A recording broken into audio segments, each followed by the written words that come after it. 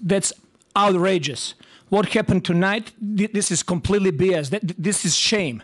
Shame for the referees, shame for the league to allow this. 23 free throws for them, and we get 2 free throws in the fourth quarter. How's possible that Scottie Barnes, who is all-star caliber player in this league, he goes every single time to the rim with force and trying to get to the rim without flopping and not trying to get foul calls. He gets 2 free throws for the whole game. How's that possible? How are you going to explain that to me? They had to win tonight? If that's the case, just let us know so we don't show up for the game. Just give them a win. But that was not fair tonight.